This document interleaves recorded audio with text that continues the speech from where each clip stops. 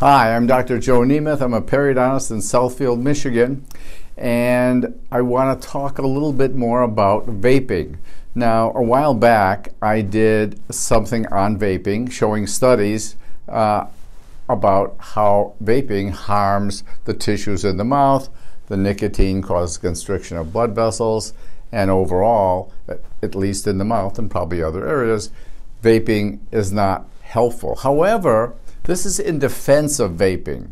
And they did a recent study, and this was in the New England Journal of Medicine, and I think this is really, really, really important.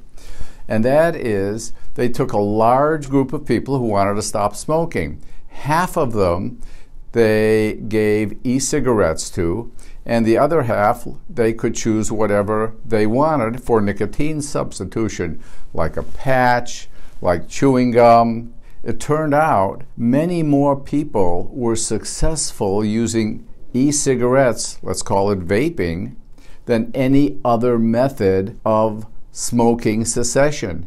And a year later, 18% of those using e-cigarettes had stopped smoking, whereas only 9-point-something% of those using other methods that they chose had stopped smoking. So this is an e-cigarette. It's a form of vaping. In case you guys don't know it.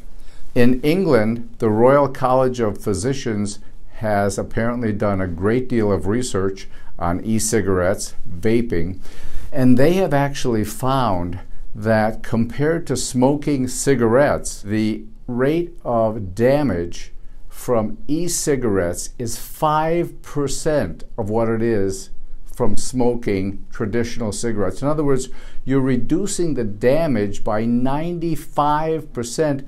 So, hey, I don't think smoking is good for you. We know it's not. I don't think vaping or e-cigarettes are good for you. But I do think that if you're going to stop smoking, e-cigarettes are a valid, very helpful way of doing it.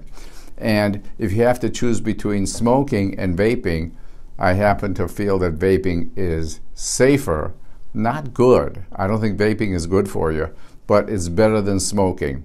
So for those of you who are very critical of my vaping video, although it was from studies, I'm hoping this makes you a little bit happier. At any rate, don't smoke, don't vape, but if you have to choose, vaping is a better one. Most importantly, have a healthy mouth. You will have a healthier body. And subscribe to our YouTube channel. I would love to hear comments or questions. Take care. Restore your smile and your health with the help of Dr. Nemeth and his associates. Visit drnemeth.com to schedule your appointment today.